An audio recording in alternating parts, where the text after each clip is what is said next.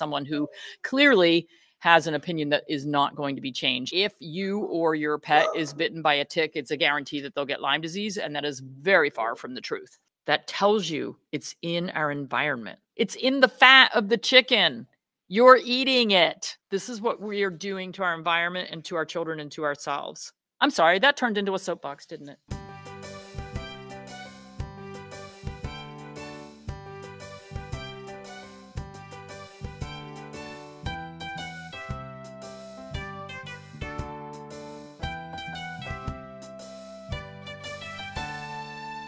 Talking about the dangers of some of the, all of the neurotoxins that are used for flea and tick prevention and treatment. And I am going to talk about some of that today. There's some scary stuff out there. And unfortunately, traditional veterinarians, people who represent big pharma and the pharmaceutical companies that make the chemicals, they accuse us of fear mongering. Well, I hope I am. I hope I am putting fear into people who are using these chemicals, because if you love your pets as much as I love mine, you will not use them when you hear the statistics that I am going to give you today. This series applies to both dogs and cats. Some diseases we see more in dogs than we do in cats. So sometimes, or at least we haven't been diagnosing them in cats. Some of the tick-borne diseases we really don't diagnose in cats. I don't know if it's just because we haven't looked or if they are really resistant. I think a lot of it is that we haven't looked, because I think that people who have kitty cats who go outside may not take those cats to the veterinarian as much.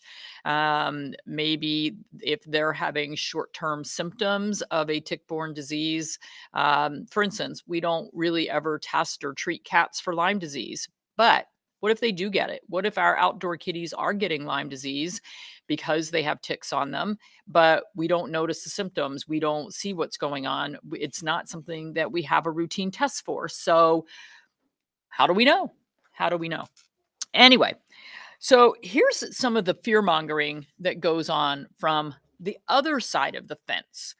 So this is from something that I wrote a couple of years ago, but every once in a while, this palisan virus spread by ticks will show up on social media feeds as, oh my gosh, we all have to take chemicals and treat ourselves and stay out of the woods. And, you know, ticks are horrible, and ticks are no fun. I hate them. But according to the CDC, 75 cases of palisan virus disease have been reported in the United States over a 10-year period.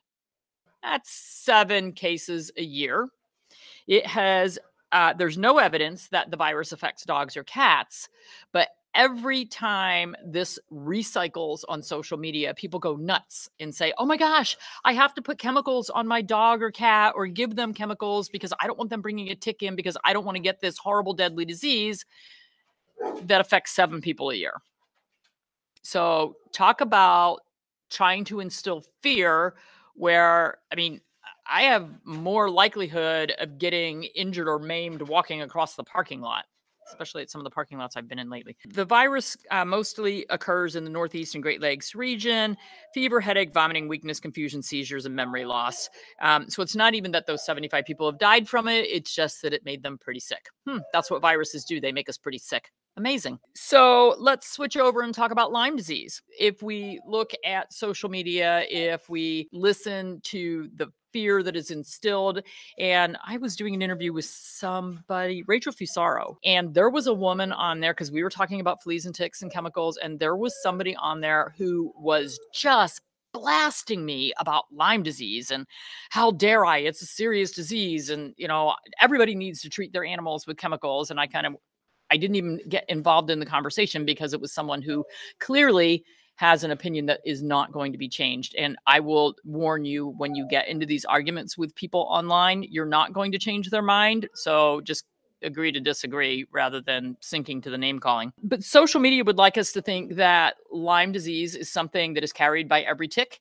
And if you or your pet is bitten by a tick, it's a guarantee that they'll get Lyme disease. And that is very far from the truth. This is one of those things that makes me a little bit nuts. My sister actually said to me the other day, because her puppy has an autoimmune encephalitis, and she gave him way more vaccines than I ever would have given one of my dogs or any of my dogs.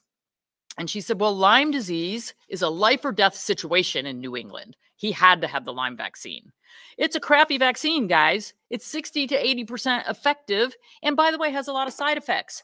And now her poor puppy has autoimmune encephalitis. Did the Lyme vaccine cause it? I have no idea. Did the 3 distemper vaccines cause it? I have no idea. Was it just a weird fluke?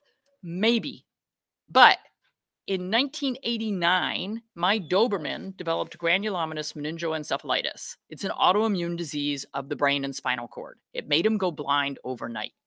I took him to the neurologist. We managed to get his sight back, and we managed to treat him with high doses of steroids and immunosuppressants. But that neurologist in 1989 said to me, this was caused by the distemper vaccine that your dog was given a few months ago. If we knew that in 1989, why do we not know that in 2023? Why are we suddenly saying these things don't go together? Here's the thing with Lyme disease. New York State, a bunch of scientists did a study, tested ticks to see what bacterium and organisms they were carrying. 20% were carrying the Lyme disease. So if you find 5 ticks on your dog, one of them may be carrying the disease. Now, you may have a really bad day and all 5 may be carrying the disease, but only 20% of the ticks carry Lyme. If your whole focus is, I have to prevent Lyme disease, I have to prevent Lyme disease, I have to vaccinate with a crappy vaccine that is not very effective, I have to put chemicals on my dog, let me just tell you that dogs that are taking oral flea and tick chemicals or are having topical flea and tick chemicals put on them are not protected from tick-borne diseases. We used to think that it took 48 hours of the tick being attached in order for the organisms to be transmitted and for the disease to be transmitted. That's not true anymore. We now know within a few hours, and maybe even a lot less than that, the organisms are starting to be transmitted. Certainly the longer it stays attached, the more organisms can be transferred to the animal. But here's the thing. If you have a healthy animal with a robust immune system, they are not going to develop disease. They may be infected with the organism, but that doesn't mean that they are going to have symptoms and be ill from the disease. Testing for tick-borne diseases. I used the 40X or the Accuplex in my practice, and I think most practices do now. So when you get a heartworm test, it also includes testing for Anaplasma, Ehrlichia, and Lyme. If that test comes back positive, it's a screening test. That does not mean that your dog has Anaplasma, Ehrlichia, or Lyme disease. Does not mean infection. It means we've detected that the animal has been exposed to that organism. You have to do a follow-up test. Now, if your animal is limping, it's sick, it's got flu-like symptoms, it's painful, it's got a fever, it's got a low red cell count, it's got low platelets, that's a sick animal. Okay, a positive test with a sick animal, I'd probably treat that one. However, if you have a healthy animal that's in for a routine checkup and you get a positive on the screening test, you absolutely need to follow up. So for Lyme, you do a Quant C6. And for the other tests, you're going to do something called a PCR. And if your veterinarian doesn't know about those tests, please educate them and say, well, yeah, you just did a screening test. It came up positive, but my dog's acting perfectly fine.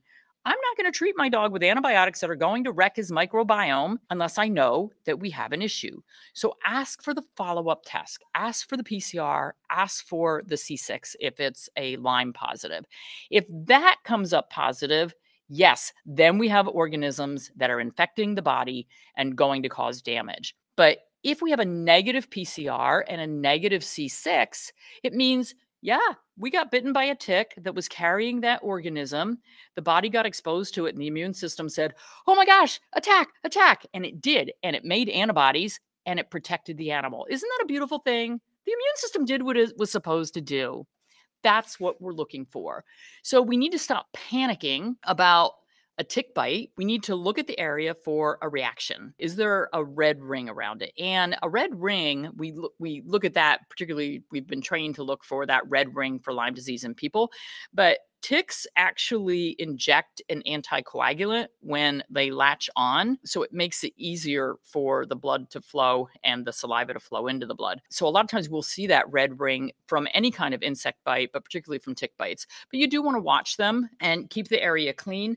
If you leave the head in the animal and you only get the body, it's going to die. It's going to fall out because the head can't live without the body. So don't go crazy about that. We do have on the website these little tick puller kits. And so there's a little forceps that is double-ended. There's a really pointy one. And then there's this little fork thing that you can get under the tick with. And you're more likely to get the whole tick if you use these. I would say cover the tick with a little bit of witch hazel because that doesn't sting, or a little bit of Vaseline or something just to kind of make the tick a little bit angry, maybe get it to release a little bit, and then go after it with the tick removers.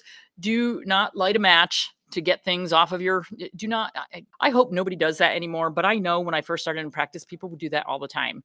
And it's just a bad idea. It's just please don't set your animals on fire. In our ebook, we have an ebook that you can download on fleas, ticks, and heartworms. And in there, we go into much more depth on each of those diseases, the Ehrlichia, the Anaplasma, Babesia, a lot of the tick-borne problems that we do see, and talking about how to prevent them and natural alternatives for treatment as well. I want to talk about chemicals a little bit. Oh, and there is a place, if you pull a tick that is embedded on your dog off, or your cat, or you, and you are concerned and you want to have it checked to see if it is carrying any disease, you can send them. The website is tickcheck.com.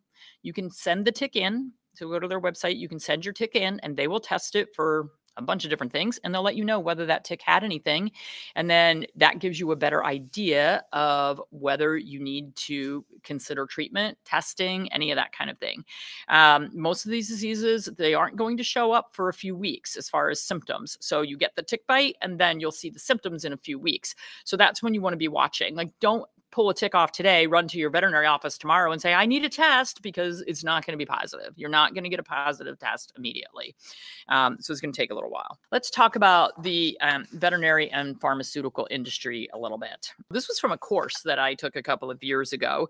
So this information, this is probably 4 or 5 years old. So we'll just have to up the numbers a lot. They were talking about a discussion of flea and tick-borne diseases transmissible to pets and humans. They also talked about the financial impact on veterinary practices that weren't encouraging all pet owners to use year-round heartworm, flea, and tick prevention. They analyzed 2.3 million transactions for 263,000 dogs over a 12-month period across 99 practices. The results showed heartworm preventive compliance was 25%. Flea and tick preventive compliances was 16%. The financial impact to each practice was huge, with an annual opportunity cost per practice of $400,000. So what are your veterinarians being taught? You're losing money by not having everybody in compliance. And those are old numbers. So that number is probably much higher now. But what they did not look at in that study, they didn't look at practice location. There are some areas of this country where ticks are not a problem. So they didn't look at that. They didn't look at individual pet exposure to fleas, ticks, and heartworms.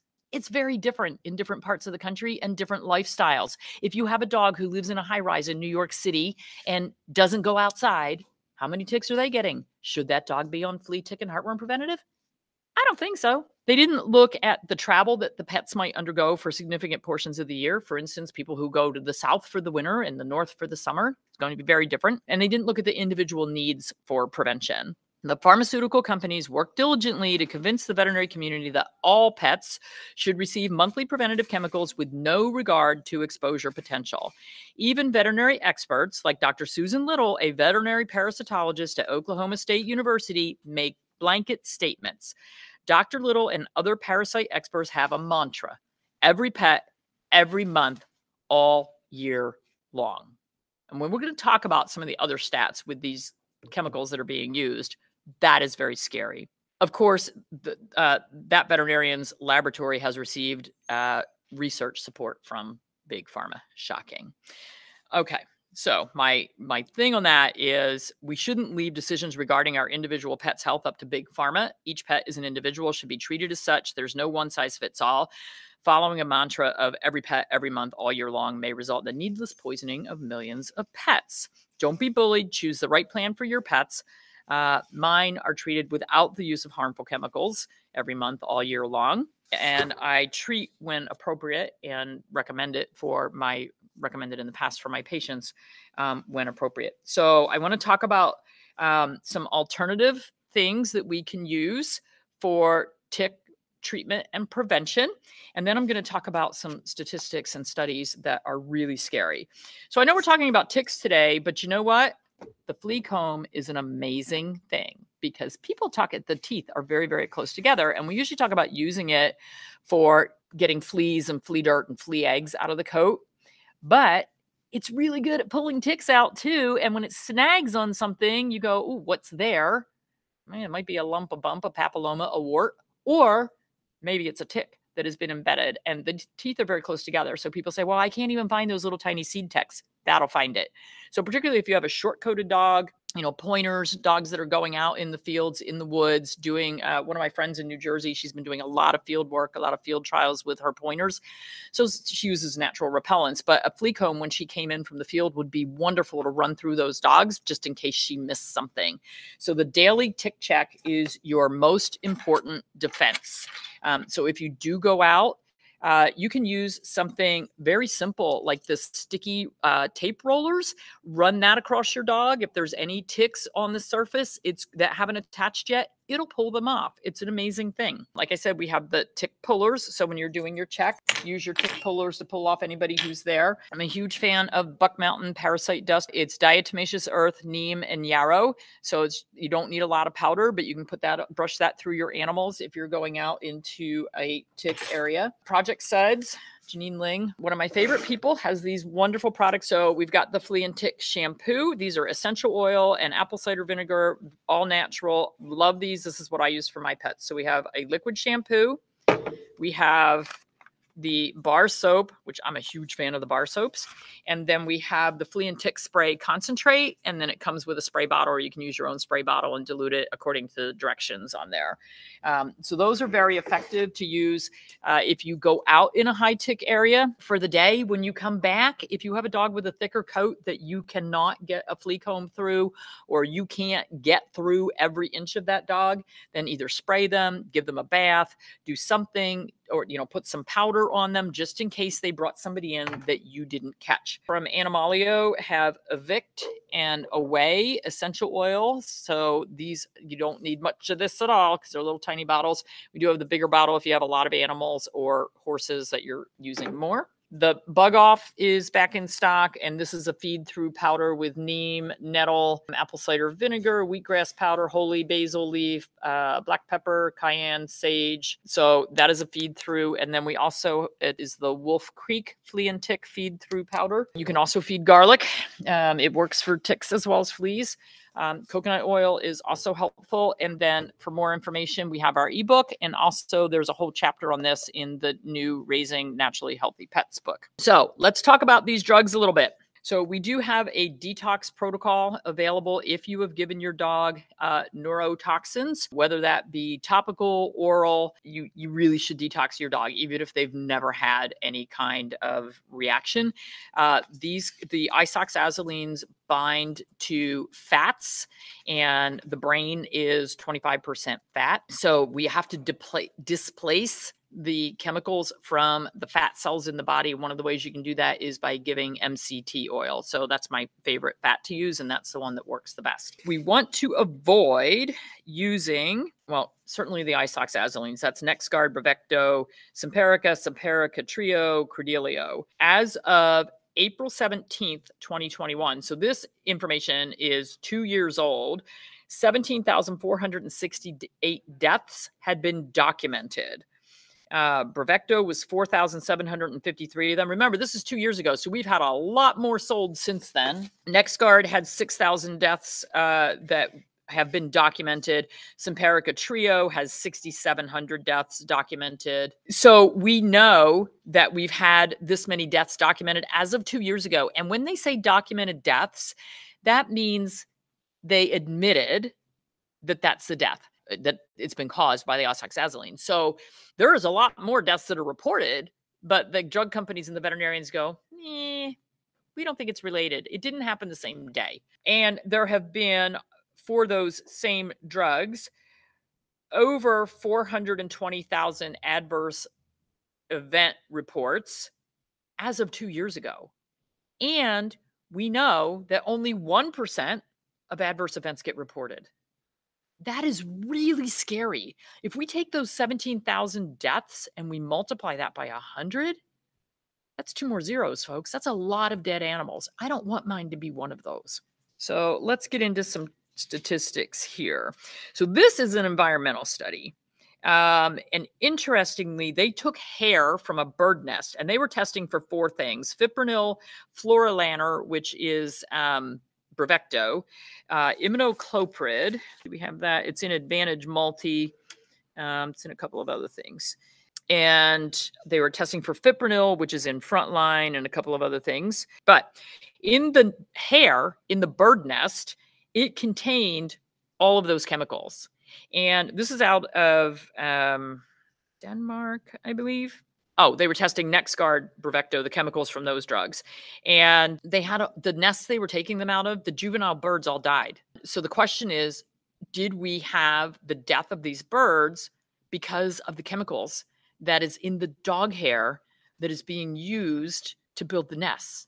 So here's what I can say to you. If you are using any kind of chemicals on your dog, do not put the hair outside from the hairbrush. If you shave them, if you mop your house, do not put the hair outside for the birds if there's chemicals on it, because we're killing our environment. We're killing the birds. Now, when I shave my horses or I groom my horses, they don't have any chemicals on them. That goes out for the birds. I don't use any chemicals on my dogs. I don't put my dog hair outside, but I could. So keep that in mind. Yeah, this is a Dutch study. And then they also found secondary transfer from dogs who were treated to their environment and to each other. Dogs were found to be, and what they were doing was hair samples and urine samples. Dogs were found to be contaminated with 1 or more chemicals that they were not directly treated with, and not living in a household with animals who were treated. So this is just contact going to the dog park, being around other dogs playing, going to daycare. Imidacloprid was found in 100% of the hair samples, and these were sent in by owners. But 8 out of the 9 dogs had not been treated with it. So 100% had imidacloprid in their hair, but 89% of them had never been exposed that the owners knew of. Fipronil was found in 100% of the dog hairs, and NexGard, afoxolaner, in almost all urine samples, but none of the dogs had been treated with those ingredients. Why do they have these chemicals in their system if they've never been treated with them? That tells you it's in our environment. Here's another interesting one with fipronil. Fipronil is in Frontline, and it's contaminating Europe horribly. All the waterways are contaminated. 98% of samples of the hair of French children contained fipronil. Children! This is what we are exposing our family to. Imidacloprid was also detected in human urine in Wuhan, China. So all 4 analyzed chemicals were detected in hair and or urine of dogs untreated with those active ingredients. Currently, imidacloprid and fipronil are banned from outdoor agricultural use by the European Commission, but they are approved for flea and tick control treatment, and afoxolaner and fluorolanor are designed specifically and approved for flea and tick control treatment with limited other uses. This is all they're used for because they're very toxic to the environment, and they're in the environment. So secondary transfer by direct dog-to-dog contact may be a major pathway, and via urine and feces as well.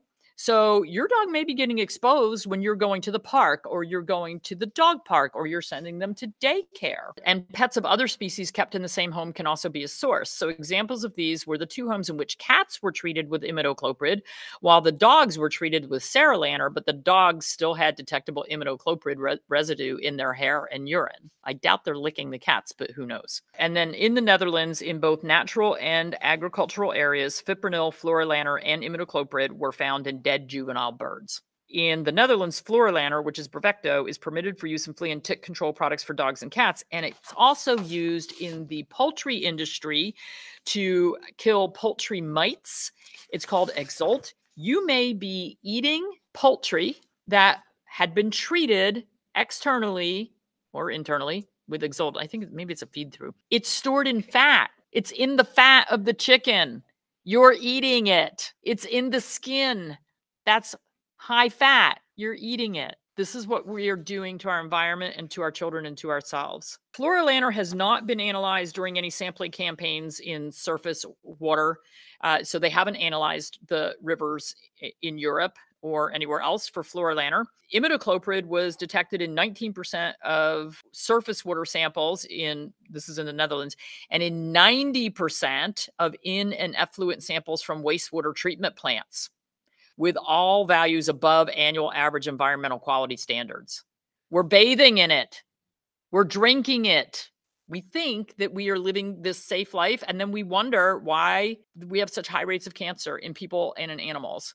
Why do we have immune system problems? Why do we have dysbiosis? Because these things screw up the gut as well. So alfoxylanner has not been measured in water either. And then one of the really cool things that they did is they put 3 dogs in a little swimming pool. 1 dog had been given oral Bravecto, and the other dogs hadn't been treated with anything. And after the 3 dogs swam in the water together for just a couple of minutes, all urine and hair samples from the dogs, and when the water was tested, all contained florilanner, imidacloprid, and fipronil. So the dog who was given oral Bravecto is secreting enough of it through its skin and hair that just swimming and being in contact was enough for the other dogs to now have detectable residue. Very scary. Ponds at popular sites visited by many swimming dogs are a high risk. Common areas such as parks and recreation spaces have a high degree of connectivity. And in their study, all the dogs that participated had frequent contact with other dogs during their outdoor walks. A boarding kennel, there was 1 dog that was not treated at all by the owners, but it showed high levels of fipronil and imidacloprid, suggesting that boarding kennels are potential hotspots for secondary transfer, may apply to training classes, dog walking services, other places where dogs are kept together. So we need more research on this, absolutely. And human behavior in product choice and use is extremely important. Because remember, when you put it on your dog or give it to your dog, you're affecting everybody else. I don't know, maybe you don't care, but I do. Okay, so their research demonstrated that dogs can transfer anti-flea and tick pesticides into the environment, posing a potential risk to both terrestrial and aquatic ecosystems. It's not in this study, it was in a different one. They tested children's clothing after animals in the house, dogs and cats had been treated with topical and oral products. And they tested the children's clothing and found the chemicals, particularly like in their t-shirts where they're hugging the animals, petting the animals. They did studies of petting. They used gloves and petted the animals and tested the levels that were found in the cloth gloves after petting. Obviously, the levels were much higher in the first few days after a product is applied, but they were still coming off 30 days later. So if you're using these, you're sleeping with them, it's on your sheets. You're hugging them, it's on your clothes. You're petting them, it's on your hands. You're absorbing it through your skin. Think about your own safety as well. Jean Dodds did an updated summary on the use and safety of flea and tick preventatives, particularly she looked at the Seresto collar and then went back again and looked at the isoxazolines. And basically the results say, updated results from the USA and European Union indicate a noteworthy increase in the number of reported adverse events from the flea and tick preventatives and collars beyond what was originally on the product labels, including seizures, behavioral aggression, and death. The actual number of adverse incidents is likely much higher than reported. We know that. The veterinary profession has been less than forthcoming in informing their clients about these potential serious side effects.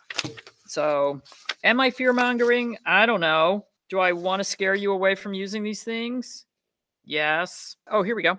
The official data of all parasiticides used in the US, retrieved from the FDA through April 17th, 2021, included 16 brand name drugs, a total of 1,577,958 adverse reactions, with 60,909 deaths as of 2 years ago. And we think that only 1% are reported. I'd be scared to use it. That's all I'm going to say. So ticks, we got tons more information in the ebook. We got tons of products that work. And for those who say that they don't work, I will tell you, if you are in a very high tick area, somebody said they were in Rhode Island and they came in from a walk and found 14 ticks crawling on their dog. Well, that's great. You found 14 ticks crawling. They weren't attached. So use whatever you're going to use, but chemicals do not repel. So if you use an oral or topical chemical, neurotoxin, and you go out for a walk in a high tick area, you're going to come home with ticks. They don't repel. You have more likelihood of an essential oil being a repellent. Essential oil, I got a bunch of them here. Much more likely. So spray your dogs, wash your dogs, powder your dogs, comb your dogs, go over your dogs, use tick pullers, use sticky tape, whatever. Try to avoid the high tick areas. And do we want to have our dogs not be able to go run and play? So Karen Becker said when she lived in Chicago, lived in a very, very high tick area, and she wanted her dogs to be able to run through the woods and play and do normal dog stuff. She used natural products on her dogs, and then she tested them with the 40X twice a year to see if they'd had any exposure. And certainly if they were acting sick, you would get them in quickly. But she just tested twice a year.